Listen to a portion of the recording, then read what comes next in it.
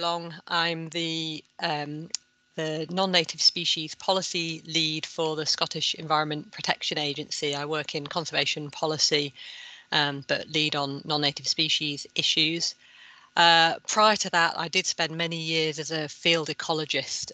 So I am an invertebrate ecologist by background, actually an invertebrate marine ecologist by background prior to that as well. So I am a bit of a bug fiend. And I guess what we're talking about today is invasive non-native species in Scotland. And so let me try and remember how to share my screen and I'll get started.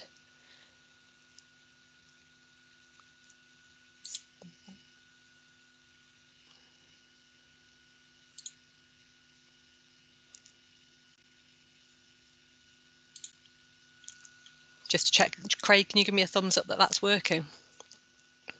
Excellent, thank you. Right, I'll get started. So, yeah, we're here this morning to talk about invasive non-native freshwater species in Scotland, and obviously only the invertebrates around that. So this is just what I'm going to talk about today. First of all, just give a background on what are non-native species, because I think it is quite an important starting point for any of this information. Then the bulk of the talk will be just to cover a number of species that we have concerns about, which either haven't arrived or have only just arrived in Scotland, and then a bit about what you can do to help through data recording when you're out and about, and biosecurity for preventing the further spread, either by yourselves in doing your survey work, or the sort of things that are happening around Scotland. So what are non-native species, or what are invasive non-native species? Well, let's take a step back to begin with and think about what are non-native species. And that's any species that's outside its native range as a result of some form of human intervention. It doesn't mean species which are expanding or changing their ranges through natural factors, things like climate change.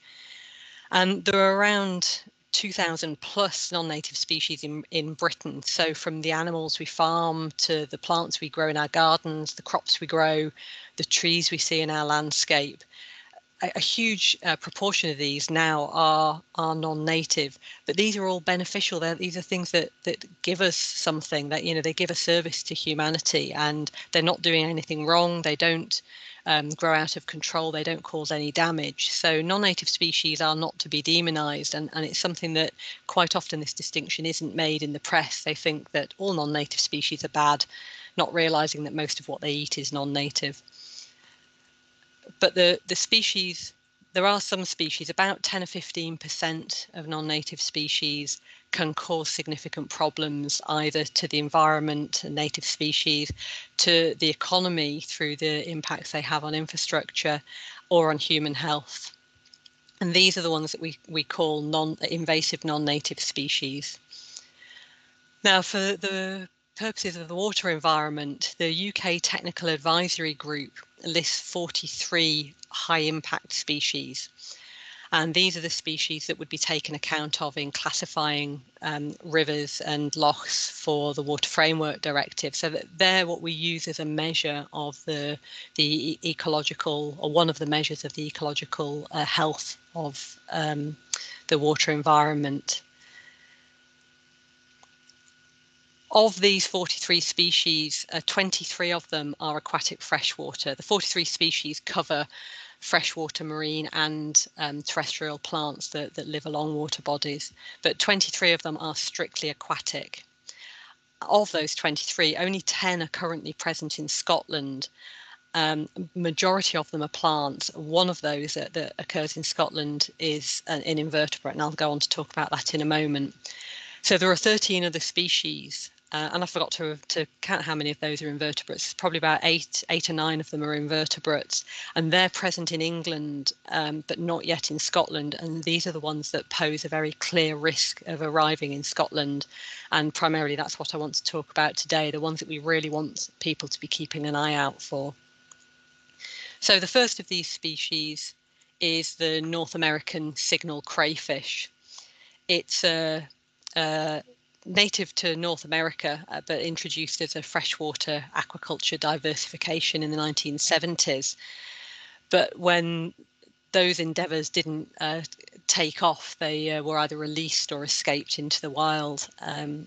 And they're now pretty widespread in England and Wales, but only in small areas of Scotland. And I should say this is the map from the National Biodiversity Network, and there are caveats around this because quite a large number of those dots in Scotland are actually incorrect results. There are quite a few coastal records from about 1900, which clearly aren't in signal crayfish because they date from before crayfish arrived in the UK.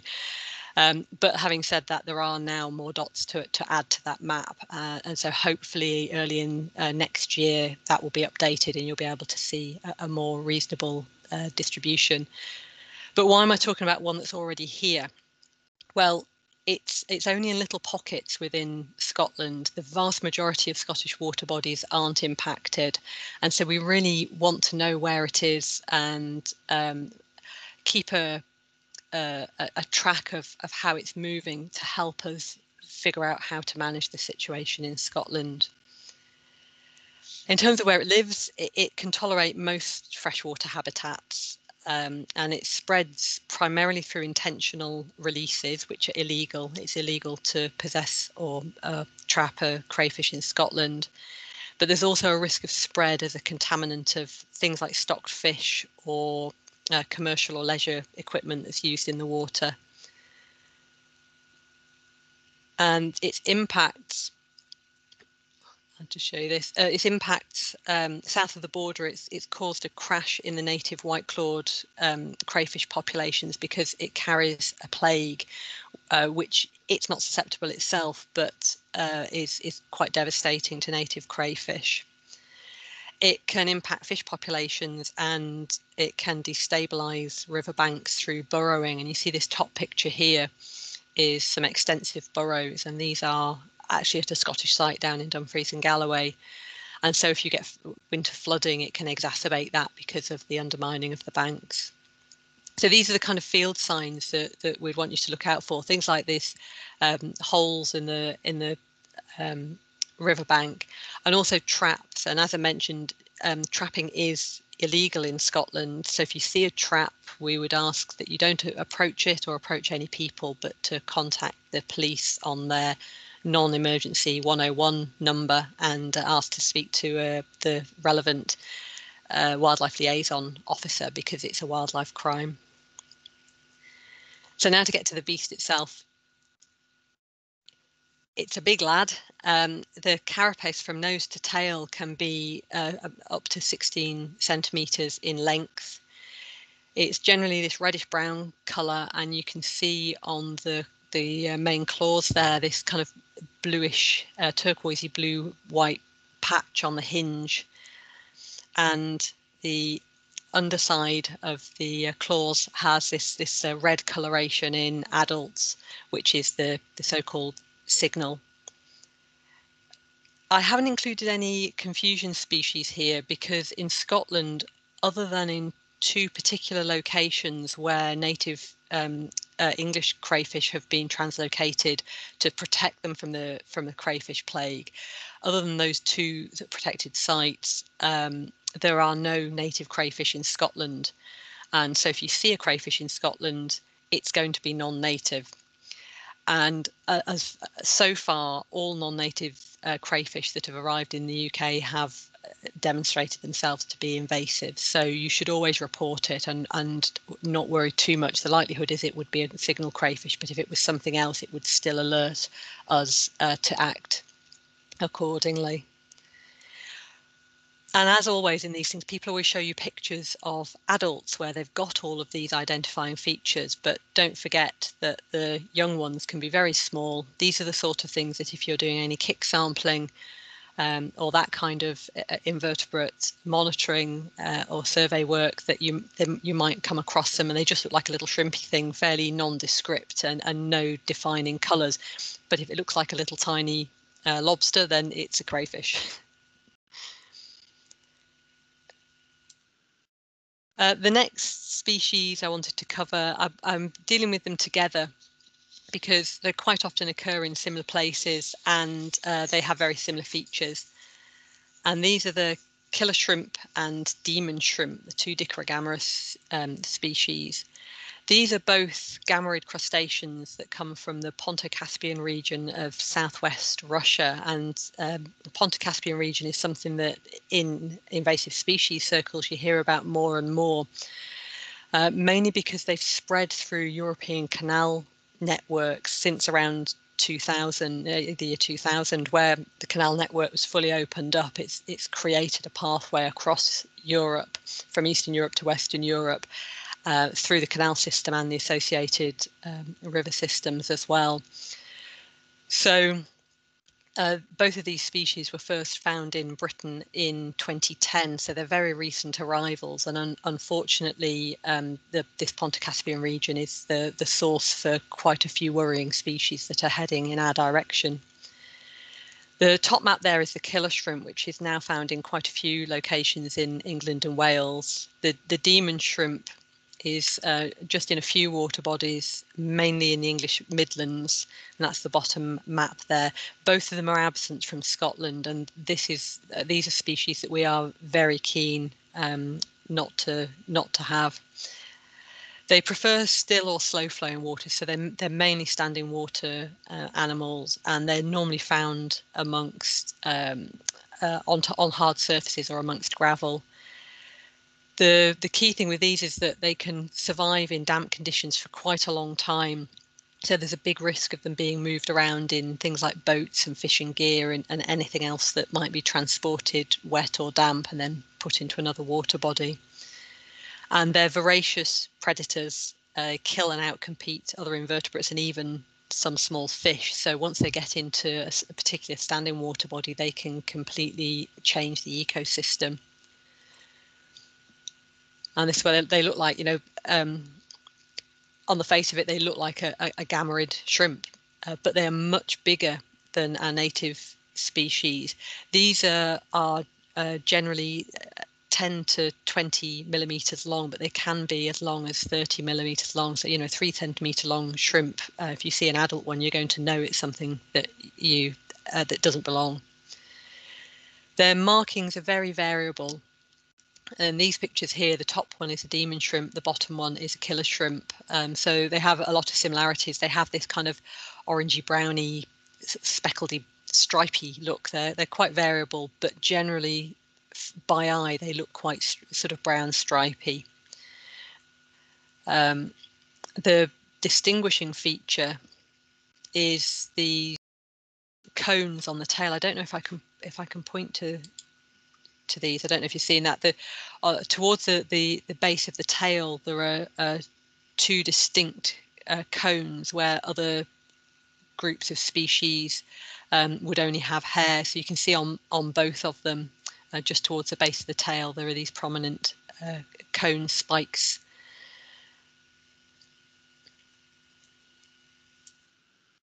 And this is just a picture of a number of different killer shrimp with a scale, so you can see quite how big they are, and you see that even in relatively small ones you do start to see these cones on the tails. They can be confused with our native shrimps.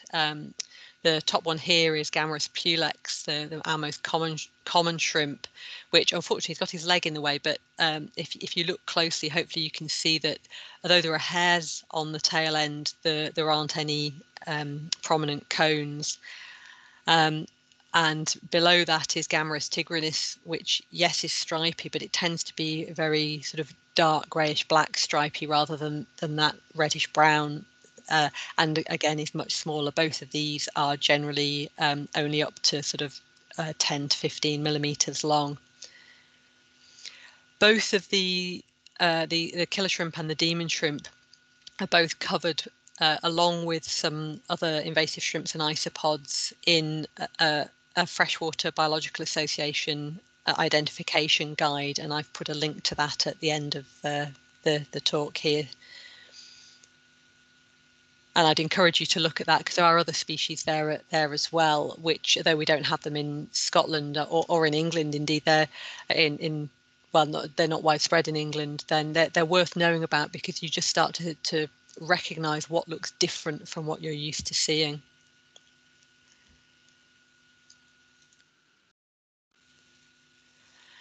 The next species again come as a pair, the zebra mussel and quagga mussel, and these often coexist and they have many similarities. And you see from the maps here, the top map is zebra mussel, the bottom map is quagga mussel. But we know that the quagga mussel coexists with zebra mussel in quite a few places, so that the quagga mussel map is a gross underestimation of the distribution. I think because of the way of their invasiveness, they grow very fast. So you have very large numbers of small animals, and because they look very similar, the likelihood is that they've been identified as zebra mussel, where the quagga mussel are coexisting. From a management point of view, it doesn't really matter, because that you would deal with them in the same way, they behave in the same way, and you would deal with them in the same way, so we don't worry too much about it. Again, these come from this Pontic-Caspian region of southwest Russia, but these arrived in Britain much earlier, in around about the 1820s, and they think that they possibly came in with timber imports direct from Eastern Europe, rather than coming through the canal network, although they're obviously doing that now.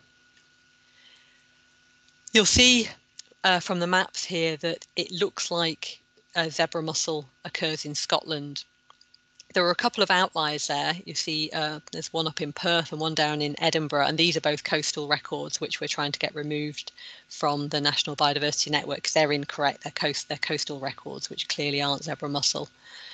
The rest of them that skirt the neck of Scotland there are associated with the canal network, and I noticed Julia Johnson's here this morning, so she'll correct me if I'm wrong on any of this, and if there's any questions specifically about this, I might even defer to her because she's much more closely involved in it.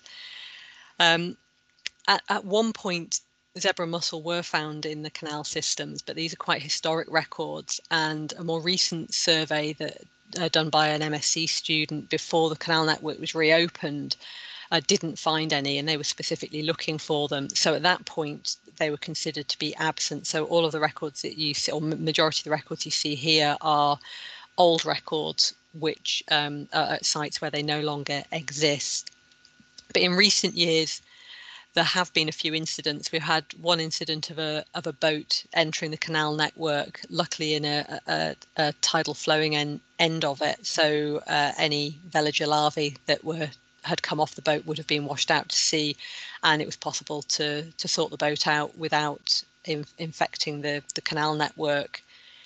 More worryingly, in recent years, there have been 2 interceptions, and these are boats that have been trucked up from the English canal network on the back of trucks, and were about to be craned into the Scottish canal network, but luckily the marina operator spotted it and alerted Scottish Canals, who were able to work with the boat owner to get the boats cleaned before they actually entered the canal network. They're found in still or flowing freshwater, so they love canals, and they form dense colonies on hard surfaces. So the kind of field signs that you're likely to see are these. This top picture is zebra mussel, which are encrusting the housing, this propeller housing of a boat, and the bottom picture shows a quagga mussel on a piece of pipe. And this gives an indication of the kind of impacts that they have. They can be a huge biofouling pest on the hulls of boats, and if boats have been in the water for any length of time, really interfering with propellers. But the pipe side of things can be really significant. In England, there are water companies that spend hundreds of thousands of pounds a year trying to clear their pipe networks to be able to maintain things like water supply. So they really impact on operations all over the place. So these are also the field signs to look out for. But to get a little bit closer up and identify them, the key thing is that they are normally small, particularly because they're invasive. If you were to find them in Scotland, you wouldn't be finding large specimens. So these pictures, the top left is the quagga mussel, top right is zebra mussel. The zebra mussel, which is Dreissena polymorpha, as its Latin name suggests, it's polymorphic. It's very variable in appearance, but it generally has kind of bluish to brownish and yellowish, whitish alternate stripes in a sort of zigzag or wavy bands. So I think they got their common name because they're a little bit stripy, therefore a zebra. The quagga mussel is usually more kind of stripes rather than wavy bands, but because zebra mussel had already been named, they couldn't name it zebra, so they called it quagga, which was the next best thing, I think. And they're only small. They reach. You're more likely to see something up to a maximum of about 2 centimeters in length. They can reach 4 centimeters, and that bottom left-hand picture there is a mature zebra mussel. But you're highly unlikely to see that in Scotland because they're not here. It would take a good number of years. They'd have to be established for a long time before they could reach that size. And so it's very unusual in the UK to find something like that. In fact, I think that specimen, came from Holland. So it's not even something that they could get hold of in England as an example. And to give an idea of the size, the bottom right-hand picture there shows I think it's a painter mussel down in England, and you can see that it's encrusted with zebra mussels. So you see the difference in size between our native freshwater mussels and these things. They can be potentially, although I think it's fairly unlikely, confused with some of our native species. This one on the top left is a swan mussel, but as you can see from the graph paper that it's sitting on there, it's much, much bigger. And if you were to find zebra mussel or quagga mussel on it, they would only fill, maximum of 2 of those wee squares. So it would be a very similar situation to what you're seeing in the painter mussel down in the bottom right there. But even if you were to find small specimens of native species, they don't have this striped pattern and coloration. So they are very distinctive when you see them. It has been suggested that I include this one as a potential confusion is our native pea cockles and orb couples, the Spherium and Pisidium species, which if you've done any kick sampling in rivers, you'll be fairly familiar with. These are much smaller. They're listed as being less than 20 millimeters, but I think very often they're more like about 5 millimeters, 5 to 10 millimeters across. They're free living in the silt substrate in running waters as well as standing waters, so they don't tend to occupy the same kind of habitat to that extent. So I'm supposed to include them as confusion species, but I think if you look at the difference, they're very, very different.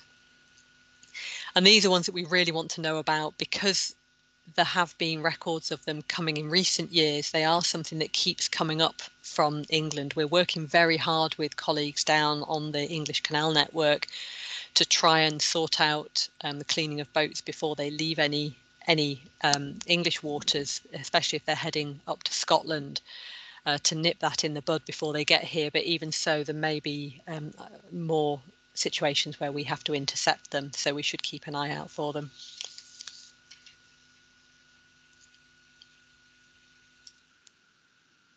And the last species I want to cover is the Chinese mitten crab, and it might seem a bit strange to include a crab, but this one actually lives in fresh water, although it breeds in marine waters, and it tends to spread. Its range is expanding through marine spread, but once it finds a river mouth, it will travel quite long distances. And so you can see from the map here, there are various coastal records of them, but then where they're on a river network, you can kind of follow the line up that through river networks through in the Thames and the Humber, I think they're in as well.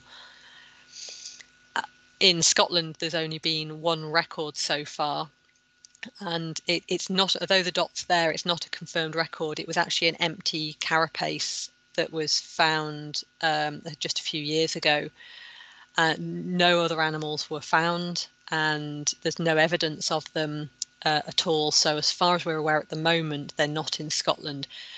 But their pattern of spread tends to be that you just see an odd individual and then maybe a couple of years break, and then you see an odd individual, and then just it gradually builds up over quite a long period of time until suddenly the population seems to reach a tipping point where it then does suddenly become established. So we're really keen to keep an eye on these. You're much more likely though to see them in an estuarine situation in the first instance rather than finding them high up in fresh waters. I should say these, as Chinese mitten crab, as its name would suggest, it's a native to Eastern Asia. It arrived in Britain originally in ballast water coming into the Thames back in the 1930s. So it's been slow to spread, but that's because it moves gradually up the coast. And as I said, it needs to reach a kind of capacity before it's able to form self-sustaining populations. The impacts and indeed the field signs are like the signal crayfish. It burrows into banks, and this is a picture from in the Thames in estuarine section, or a fairly freshwater end of the estuarine section of the Thames. So you can see they're quite striking burrows that they build, and where you've got a big population you'll get a lot of them, so the impacts would be the same with undermining of the banks and just the general impacts on the local ecosystems. To identify them, they're very striking. They have very hairy swimming legs, and their claws have these very fine, thick growth of fine hairs that look like mittens, hence the name. And we don't have any species. I know we have things like the swimming crabs have hairy legs, but they're not hairy on both sides like that, like this.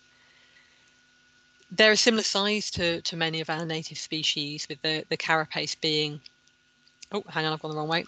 With the carapace being up to about 8 centimeters wide, and they're an olive green color. So from a distance, you could think they're fairly similar, but the hairy legs and the hairy mittens, which even fairly young specimens will have these hairy mittens for the front claws, are quite striking. Another identifying feature of them is the barbs on the front of that run along the front line of the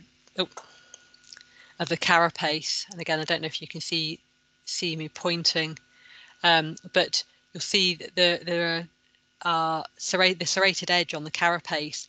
Down each side of it, there are four barbs. So 1, 2, 3, 4.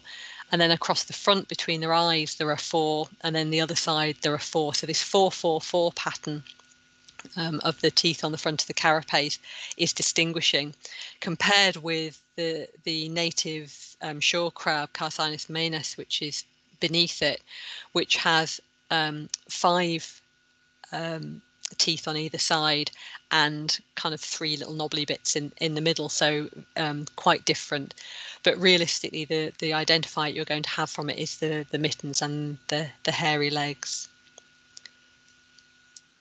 As I say, all of these are ones that we're really keen to have eyes on the ground, because they're not here yet, or they've only been occasionally seen. They're not something that you can really set up a dedicated monitoring system for. It's really reliant on incidental sightings by interested people who are keeping an eye out just while they're doing their normal work or leisure activities in and around water. But if you see them, what we would really like you to do is go to Scotland's Environment website, and I've put the web address on the last page, which I can leave up so you can write them down, or if afterwards you can just get Craig or myself to send them out if you don't manage to get them written down today. So Scotland's Environment website has this dedicated invasive non-native species reporting page. There are other ways of reporting through iRecord, which I'm sure many of you are familiar with, and a number of associated apps. They're all of these reporting systems are linked through to the National Biodiversity Network. And Scotland's Environment Web is the same. We're all linked into the same central data store, which is really helpful because it means that everybody sees the same data, and it makes it much more useful and usable from a survey and management perspective. And all I've done here is just list, as I'm sure you're familiar with, because I'm sure many of you are already habitual recorders of wildlife. The things to record are the species that you've seen, when you saw it, a description of where you saw it, a grid reference. Although with Scotland's Environment Web, you can just click a pointer on a map as to where you were, so you don't need to worry too much about the grid reference. You can just point and click. The number of animals seen, and if possible, a photograph with something in the photograph that will help us as a scale as well. And all of these will be verified on their way to the National Biodiversity Network. And I should say that for Scotland's Environment website, all aquatic species that get recorded get verified by me. So we do ask that if possible, when you record something, to put your email or something that we can contact you if we need to ask any questions about the sighting, just to help verify it. But if that was to be the case, it would be me that would contact you. And so we're all out looking for these things, living, working, playing in and near water. And so I couldn't not take the opportunity to mention biosecurity. We all have the potential as field workers or people who take our leisure in the water environment to be vectors ourselves. If you're out paddling a boat, or you're fishing, or even if you've got wellies and waders on, you can carry material from one water body to another. So I would urge you to follow the advice of check, clean, dry. And again, I've got a link. There's a link just there on the picture, but I've written the link down on the next page. And this is the national campaign, biosecurity campaign, for anybody doing any activities in the water environment, to check your equipment, boats, clothing, anything when you leave a site, to make sure you're not taking any material, any obvious mud or plant material with you. Clean it off there if you can, and just leave it at the site. And then as soon as possible, clean your equipment, particularly where you've got nooks and crannies that are really hard to access. And if possible, use hot water. Just hot tap water can really help. And the real key step is to dry everything for as long as you can before you use it somewhere else, because things like the killer shrimp can last for a long time in just damp conditions, well over 2 weeks in damp conditions. So unless you dry them out completely, they're not going to be dead. And you can find out more about that at the nonnativespecies.org website. And I'd urge you to have a look at that. There's loads of really useful information, and things like stickers and leaflets that you can ask for. They're all freely available, and you can just contact them direct for that. And so just to round up, these are the information sources. So the GB NNNS, which appears a lot in non-native species talk. This is the GB Non-Native Species Secretariat. They sit sort of alongside DEFRA in England, but they provide a service to us in Scotland and in Wales and Northern Ireland as well. And that's nonnativespecies.org. And that really is the one-stop shop for any information on non-native species. They also provide free online training. They have some really good e-learning there. If you look at the training button on their website, I'd encourage you to go to that. They have a big module on biosecurity, and they also have identification modules for the terrestrial kind of riparian plant species, aquatic plant species, and they also have a module on aquatic invertebrates, which covers the species that I've covered this morning. But they're able to do into a lot more detail with a lot more sort of detailed identifiers for those of you who are invertebrate ecologists and want to look at it in more detail. I'd really encourage you to do that. You get a certificate for having completed each of these modules as well, so you can at least give evidence that you've done this sort of training as well. The Freshwater Biological Association shrimps and isopods. Unfortunately, I couldn't give you a short and sweet URL for that, so it's quite a long one to look at. But that's quite useful if you're particularly interested in the killer shrimp side of things and are like using scientific keys. Scotland's Environment website reporting, that's just environment.gov.scot, get involved, and then you'll click through, you'll see that, no problem. And if you want to see any of the distribution maps, or if you're entering data yourself and you want to go and see where your data ends up, it's on the NBN Atlas, so which is nbnatlas.org. So those really are the four useful sites to go to, but the non-nativespecies.org should always be your first port of call for any invasive species information. And if you want to contact me, that's my email address there. In email is the best way to contact me at the moment, what with us all working at home at the moment. So that's it. Thanks very much. Hopefully you got something out of that. I'll get rid of this. Oh.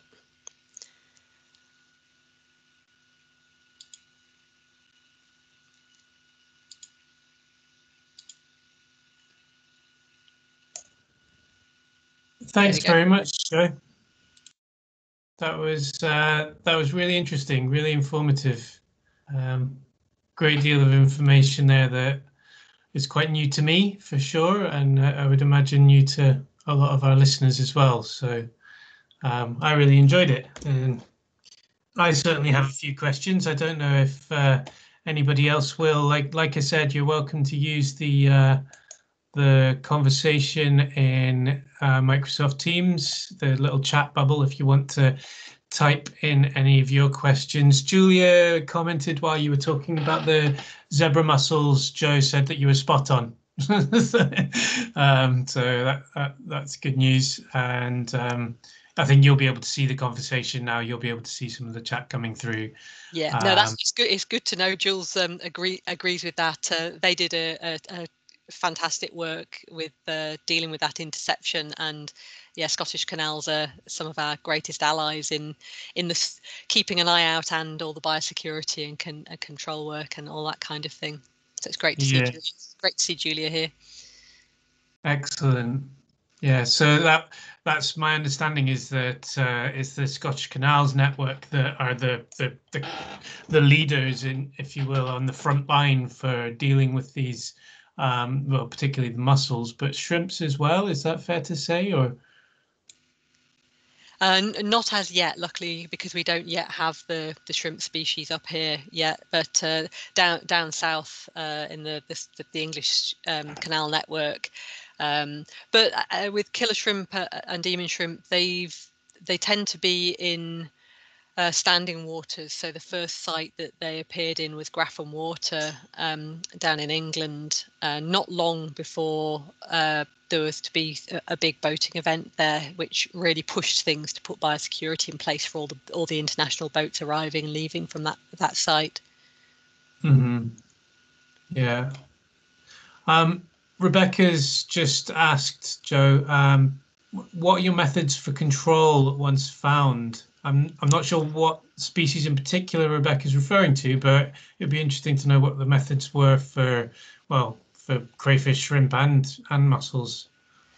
It varies. Unfortunately, in an aquatic situation, for most species, once they're found, they're normally only found once they're already well established, because they're difficult to spot. And particularly with crayfish, by the time they've been detected, they're already well established. And if they're established in a running water body, there really isn't anything that we can do to get rid of them. I mentioned that trapping is illegal in Scotland, and there's good reasons for that. There's good evidential reasons for that, and there's been a lot of work done looking into the evidence behind it from countries like Sweden, where they're ahead of us in the problem. If you start to trap them, the traps will how to explain it. They have quite an interest. They're not just passive. They have quite interesting population dynamics in that they have dominant males within a population, and the presence of the dominant males puts out pheromones, which inhibits the smaller animals from reproducing. So you tend to have it within a population of crayfish, a relatively small number of species that are reproducing. So the population can stay fairly static. If you trap, the traps will favour the large individuals because they're dominant. They're the ones that will get in the trap, and they won't let anything else in the trap with them. Also, people want to trap big ones because you don't want to eat little ones. If you want to eat them at all, I'm reliably informed they're not even that tasty. But if you just take out the large ones from a population, you've removed that barrier to reproduction. So then you get a lot of very small animals becoming sexually active at a much smaller size, and that can actually trigger a population explosion. So people who say, oh, well, trapping will make it better, actually it can make it much worse unless you did such intensive trapping that you had all of us in a 10-meter stretch of river every day for a year. And as soon as you stop trapping, they're all going to come back again. So it's not sustainable, and it's not effective in running waters, and in standing waters as well. And also there is very strong evidence from any country that's allowed trapping that it actually encourages even further spread, because people don't want to travel to where the crayfish exist to go and catch them.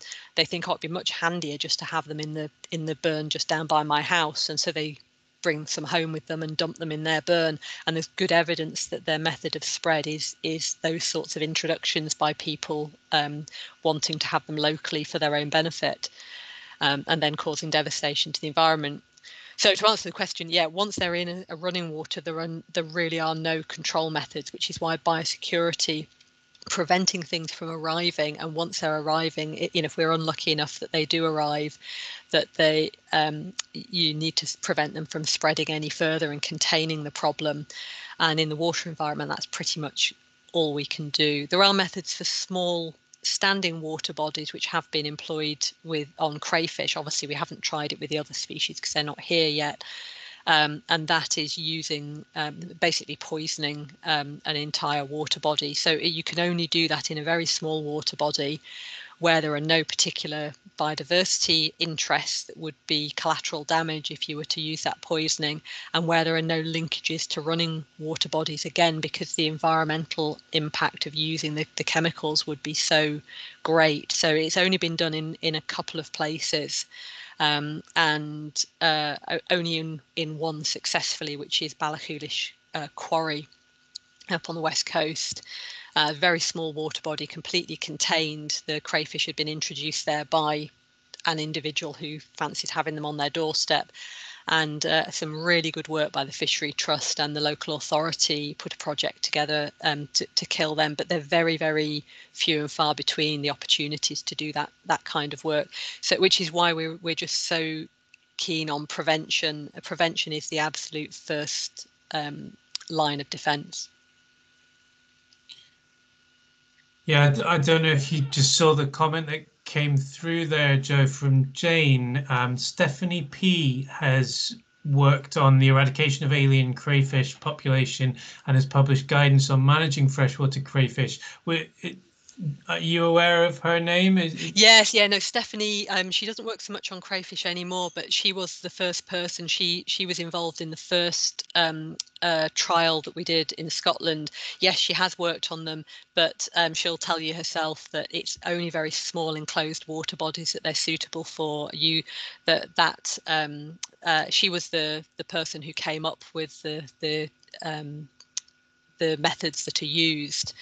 But they're only suitable in standing water bodies. They're not suitable in running water bodies unless you can divert a running, the amount of infrastructure you'd have to put in place with a running water body, and the amount of chemical, if you bear in mind, in a standing water body, you know what the dilution is.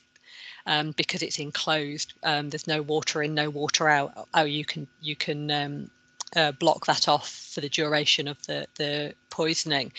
But if you're in a running water body, the amount of chemical you'd need to reach the level that would actually kill the crayfish, you would be killing an entire water body, not just the area that's infested with the crayfish. So no, Stephanie was our advisor early on in this, and we would still refer to her work. Yeah, she was the leader in this field. Yeah. A few more questions coming in now, Joe. I'll start with Susan's question, who said, thank you, very interesting and informative. There seems to be a lot of cooperation and UK-wide working. I imagine these species don't carry passports, which I'm probably correct about. So can you say anything about Europe-wide cooperation to monitor and prevent the spread of invasive non-native species? Well, after Brexit, we won't be letting them in anyway, will we? So, no, yeah, there is a lot of cooperation. We have slightly closer to home. We have cooperation through the British Irish Council, so that includes the Channel Islands, which is for some species is a hopping off point, although that tends to be for terrestrial invertebrates, things like Asian hornets and those sorts of species which reach the Channel Islands before they reach the UK. So we've got a lot of cooperation going on with them. And beyond that, through the GB Non-Native Species Secretariat, we have very close ties with Europe. Now, was it last year, the year before? I kind of forget my dates now because 2020 has kind of, I'm trying to block it from my mind. But a couple of years ago, a new European regulation came in on invasive non-native species, which is now in our legislation as well. And they actually borrowed very closely from the Scottish version of the Wildlife and Countryside Act, which in Scotland we amended the Wildlife and Countryside Act in 2012. It came into force in 2012, and that gave us the strongest legislation in all of Europe at that point. England and Wales followed suit with a kind of a similar version, but it's not as strong still as ours. But then when Europe was wanting to bring in this regulation, they looked very closely at what we'd done in Scotland as an exemplar in Europe as to the way we were dealing with it, and they reflected some of those approaches within the EU regulation. On a more practical note, we work, I say we again through the GB Non-Native Species Secretariat, we work with the European Commission on things like horizon scanning, what species are likely to come, and agreements across borders as to the type of cooperation that would be needed. In some ways, we're at a slight advantage because of having the water between us and mainland Europe, that we don't have that direct border interaction that some of the mainland European countries have with one another. But we're definitely looking particularly to Rotterdam, where a lot of these species, that's the main port that a lot of these species, when from the Ponto-Caspian region, when they move across, their hopping off point to the UK is Rotterdam. So there's a lot of work done there, and we've had border campaigns going over the last few years, particularly in England where most come in, but also we've done a few bits with Inverness Airport where anglers maybe go over to Norway and Sweden for fishing direct from Scotland, but most routes are in via England, so most of the work is done there. But there is border campaigns on things like ferries and airports for biosecurity as well.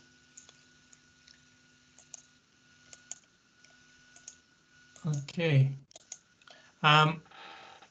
Thank you. Yeah, that's obviously going to be a difficult subject to cover at the moment with the way things are going to be changing. Obviously, in the new year with Brexit, everything's going to be, everything's unknown at the moment, isn't it? So it's very much. I mean, we're still, we have colleagues across the water that we will still know them and we'll still have their contact details afterwards, but quite how we will be able to work, I'm not sure.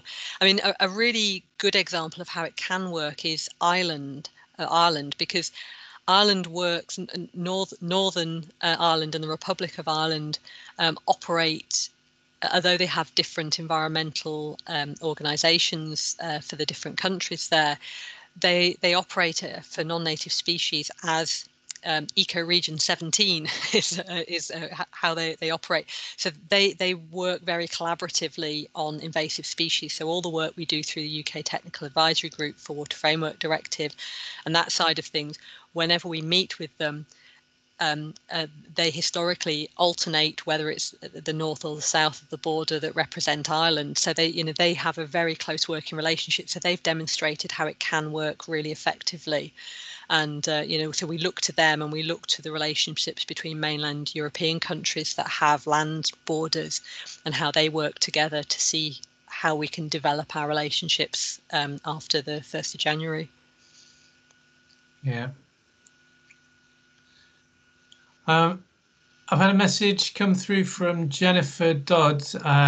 We have this is of particular interest to me because I mentioned this species in my talk yesterday as being one of the more common shrimps to be found in garden ponds, and I'd be interested to know whether or not you would agree or would correct me, and that's absolutely fine because your experience of shrimps is probably a lot better than mine, but we have Crangonyx pseudogracilis in Scotland. Have there been any records of Crangonyx floridanus recorded from Windermere in 2018? Have there been any records of the latter in Scotland yet?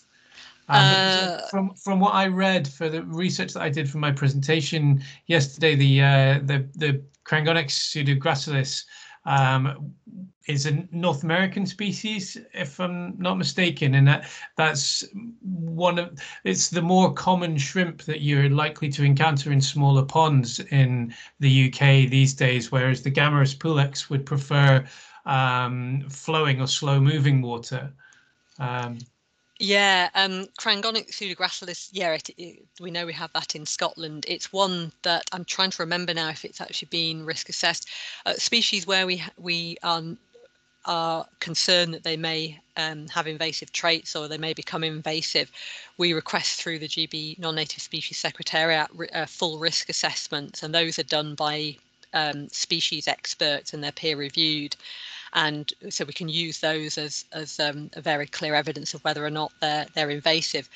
As if my memory serves me right, Crangonyx pseudogracilis only had a rapid risk assessment, which is a kind of quick and dirty, shorter version of it, and was found not to be a high impact invasive. So it's not one that we take account of for classification because although it's non-native, it hasn't been causing any concern as a potential invasive.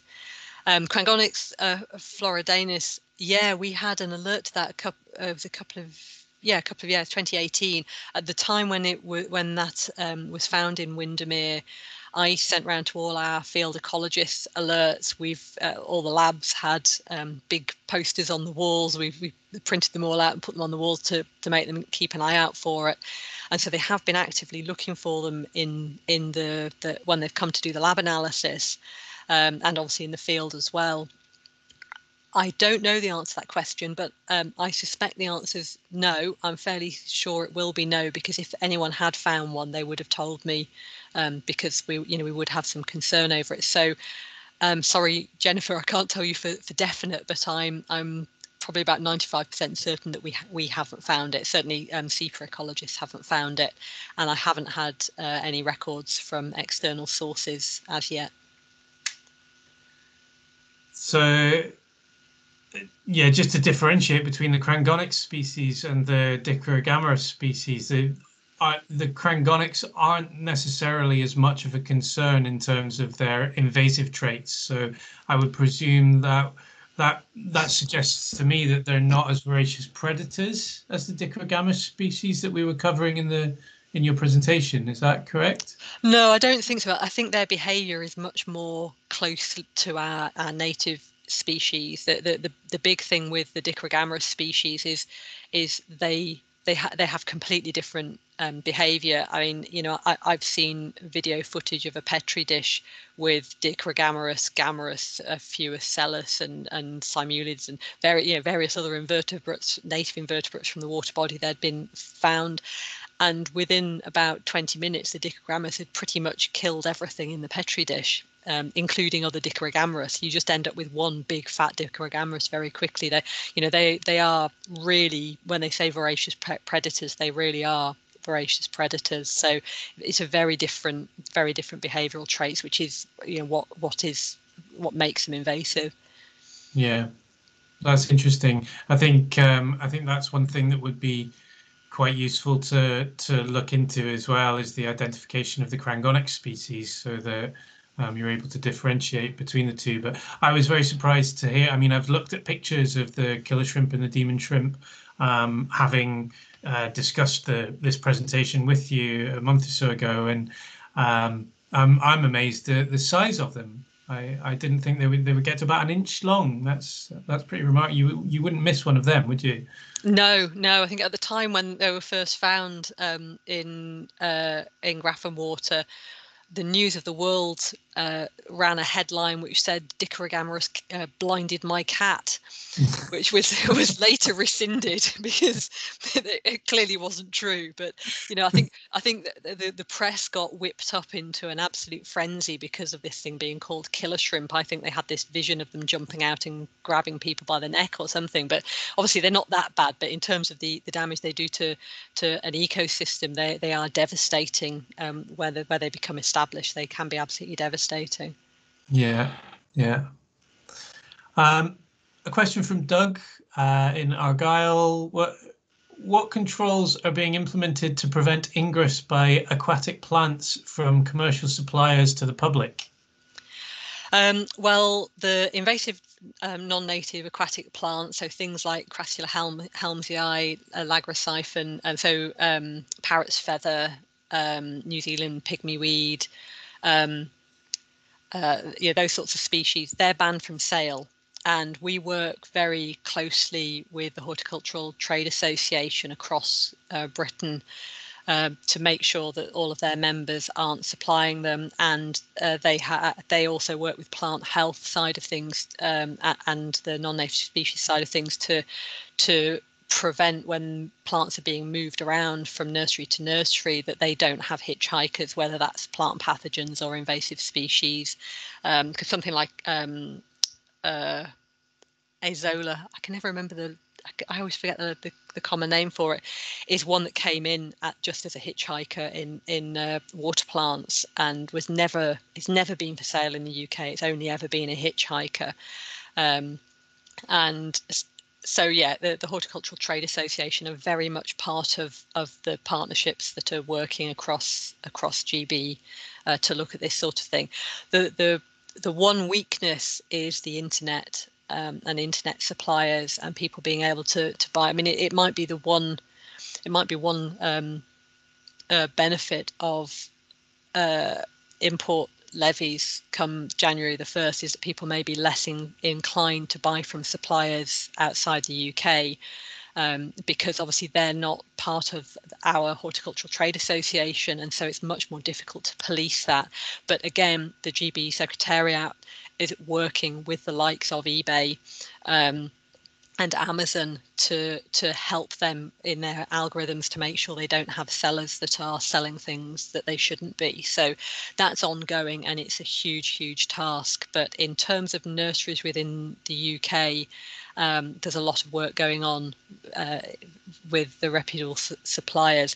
We also have the Beak Plant Wise campaign, which is also on the GB non-native species website, and that's about getting gardeners and pond owners, but also garden and pond plant suppliers to be very aware of what they're selling, very aware of what they're buying, and how these things are going to behave, and how best to manage them if you've got them in your garden or what have you. But the species that we're particularly concerned about are banned from sale in the UK. Julia's just chipped in with water fern. I think that was water fern. Yes, thanks, Jules. Yeah. My brain just wasn't working. The species you were looking for. Great, thank you. Colin has made a comment about a holiday that he had in Lake Mead in Arizona. They have a big problem with quagga mussels and have rigorous inspection and licensing arrangements for boats and anglers, which is interesting. So the quagga mussels are from the Eurasian area, that region in Russia that you were talking about. And what's the name of the region in Russia? The Ponto-Caspian region. It's Ponto-Caspian the area up by the Caspian Sea. I think most of these things must be in the Caspian Sea. Mm-hmm. And they've made it all the way to North America as well. Yes, yeah, I think in that case, because they're a hull fouling and potential ballast water type species, they may, I don't know how they've got to America, but I am aware they have a big problem over there. We do follow what goes on in North America, well, in America, but mainly North America as well. And actually, the Check Clean Dry campaign that we have in the UK originally back in 2010, 2011 was partially plagiarized from an American campaign, an early American campaign, which has been rolled out to do exactly what Colin's talking about there. So we have links with America of how they had done this sort of biosecurity, and we adapted it for UK and Europe use and we call it the Check Clean Dry campaign. They have something very similar in New Zealand. They're incredibly rigorous in New Zealand as well. So we all have very similar biosecurity messaging in all the countries that are affected. Mm-hmm. Yeah. I just had one question about the white-clawed crayfish in Scotland as well, because again, referring back to my talk yesterday and the research that I had done in preparation for that, and I understood that there was a couple of sites within Scotland that had white-clawed crayfish that could be of some conservation value in supporting the white-clawed crayfish population in England and Wales that was under threat from the North American signal crayfish. Are the white-clawed crayfish populations in Scotland, the two colonies that there are in Scotland, are they under threat from the North American signal crayfish that's in Scotland as well? They must be. Yes and no. Yeah, what happened was in the relatively early on in the colonization of signal crayfish in England, they realized that they had this issue with the crayfish plague, and so yeah, there were two populations that were brought up to Scotland to make what they call them arc sites. So they were translocated to Scotland into these arc sites, which are unconnected freshwater bodies that are kept. I mean, they're reasonably well known about, but I can't say in public where they are. Although it's it is possible to find out, but I shouldn't be telling people where they are. And they were put there to protect them from the crayfish plague. At the time, the intention was in England, well, we'll get rid of the signal crayfish, and then we'll have some to reintroduce to reinstate the white-clawed population once the signal crayfish have gone. Now, clearly, signal crayfish were a far bigger problem than anybody anticipated at the time. It predates my career, and so they are now widespread, and the white-clawed crayfish population possibly is doomed, as happened with the noble crayfish population in Sweden when signal crayfish were introduced. So there are these arc populations. So in theory, they could, if we managed to find a silver bullet that would stop signal crayfish from reproducing or whatever. There's lots of research going on all the time all over the world, but nobody's managed to find this silver bullet as yet.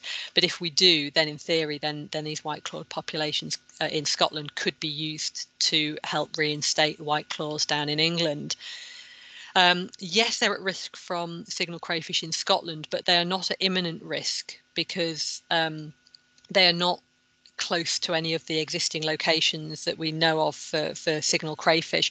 And it's another of the reasons why it's so important for us to know where signal crayfish are, and to make sure that as soon as we know where they are, we put in place much more rigorous biosecurity for water users and industry. We work very closely with industry, like, you know, the water supply and hydropower industries, water and sewage and all that kind of thing, to look at all the different pathways of spread to try and prevent further spread. We have to accept that where we've got signal crayfish in large standing water bodies or in running water bodies, there really isn't anything we can do to get rid of them yet, you know, but we need to just contain them and contain them and contain them, in the hope that somebody can develop a technique that can eradicate them. And just to give ourselves some breathing time, which unfortunately wasn't done in England. England allowed trapping, and that was one of the reasons why England is well populated by crayfish now. We're not allowing trapping, and part of that is because it helps to prevent the spread. And if we can buy ourselves some time, hopefully at some point there'll be a solution, and hopefully they won't have reached the point that they reach these arc sites for white-clawed crayfish by the time that happens.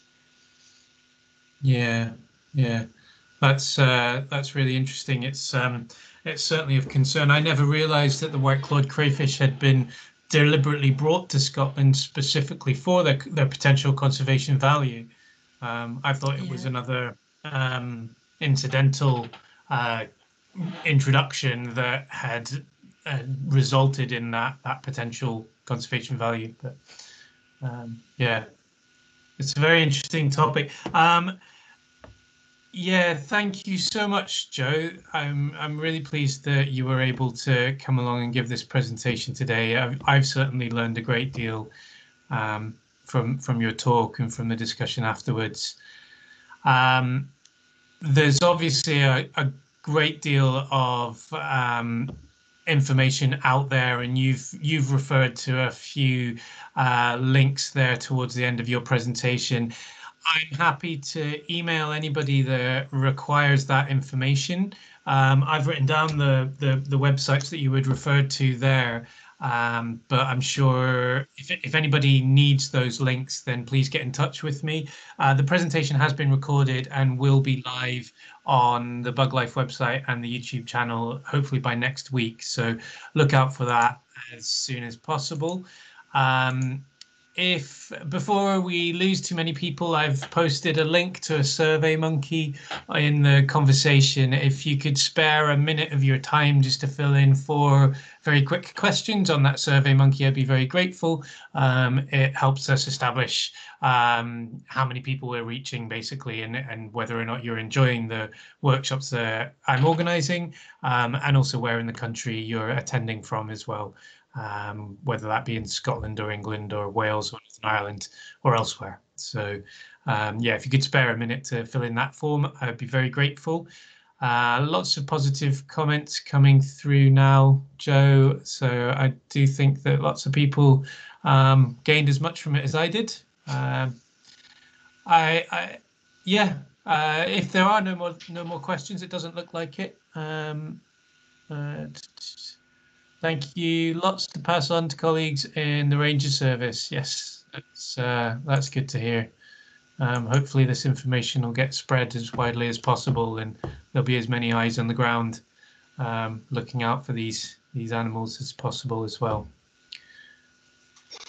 That's great. No, thanks for so many people showing an interest. It's really good to know there's lots of people out there interested in this subject. And yeah, I'd urge you have a look at the GB Non-Native Species Secretariat website, and that's nonnativespecies.org. And feel free to get in touch if you've got any questions. Excellent. Okay.